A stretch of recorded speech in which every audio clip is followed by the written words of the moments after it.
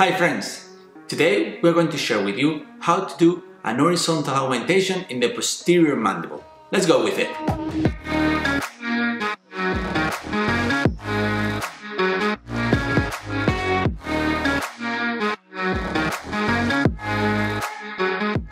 My name is José Luis Mompel, and together with my partner in crime, Dr. Lara, today we're gonna walk you through step by step in how to do an horizontal bone augmentation in the posterior mandible. Let's go with it. First of all, we need to take a look to the CBCT.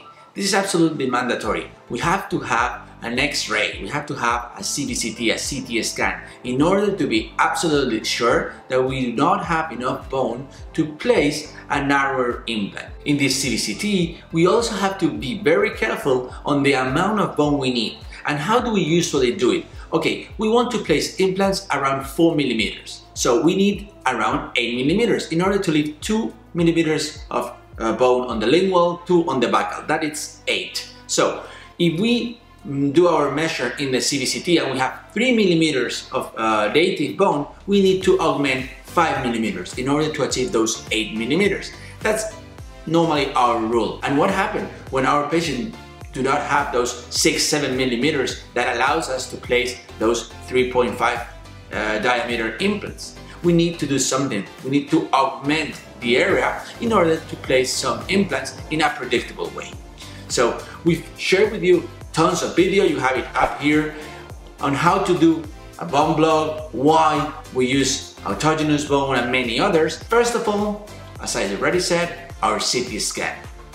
When we analyze our CT scan, we have to see the recipient side where our implants are going to be placed, and also the donor side. We have to go, remember, to the sternal oblique line in order to see where the alveolar nerve is located, in order to see or to choose our tool to harvest the bone. Okay, remember, either the microsaw or the piezoelectric device. Once we have analyzed the recipient side and the donor side, we need to go place some anesthesia on the patient. We always do all these procedures under local anesthesia, maybe intravenous sedation and infiltrative anesthesia. We do not block the alveolar nerve itself, okay? Only infiltrative anesthesia in the area we're going to work on. Now we have to perform the incisions in order to access the recipient side and also the donor side. That's a great advantage of doing this Khoury technique in the posterior area of the mandible. It is that the donor side is adjacent, is right beside the recipient side. So we only have one surgical field. We do not need to go to the other side of the mandible to harvest the bone block. Everything is located on the same area.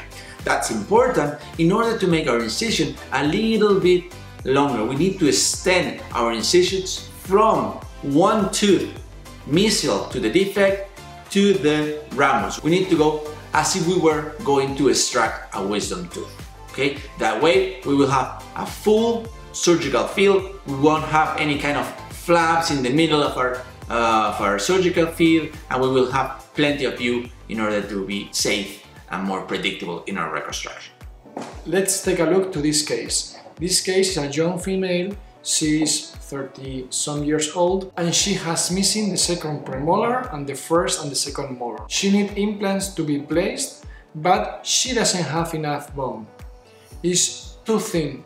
So, as Jose was saying, we are going to perform a crestal approach with a mesial release incision, and the distal incision is also going to be up to the ramus so we can harvest the bone block. So we harvest the bone block, we split it into thin bone blades, and in the horizontal augmentation what we are going to do is just place one of the thin bone blades in the plate that is missing. In this case, as you can see, is the buccal plate. So we are going to fix that thin bone blade to the mandible with osteosynthesis screws, and remember, we have to leave a space to fill with particulated bone. We talk about this in another video you have here, and now we just have to fill that gap that we have left with particulated bone, everything really well condensed. We don't need another thin bone blade crystally, that would only lead us to more chances to have an expose of the bone block, of that bone block,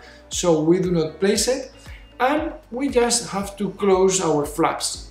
Again, you can take a look how are we closing the flaps when doing big reconstruction in this video here. Once everything is sutured, we wait 4 months, and after only 4 months, you know, with other techniques we are waiting more than 9 months to re-enter.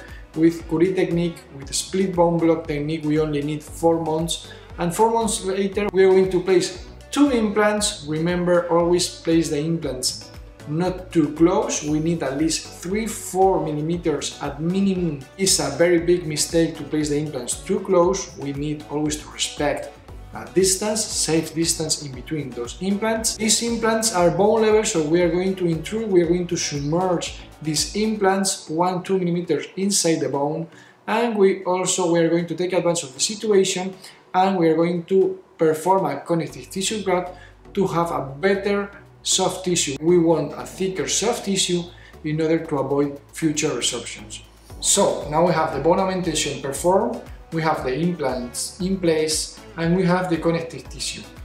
We fix this connective tissue, placing at the same time the multi-unit abutments. We just perform a hole into the connective tissue, and that is going to keep the graft, the connective tissue graft, immobilized. That is a good option to have a better soft tissue and save extra surgeries for the patient. After the osteointegration period, which is 3 months, we will need to do a free gingival graft and probably the second stage surgery at the same time, and send the patient to the prosthodontic colleague to start doing the prosthesis. So thank you guys for being until here. Comment any question you have. Don't forget to subscribe and like the video, so you help us to make the channel grow. And remember that we always say, the scalpel in your hand, but the prosthodontic work in your mind. See you soon.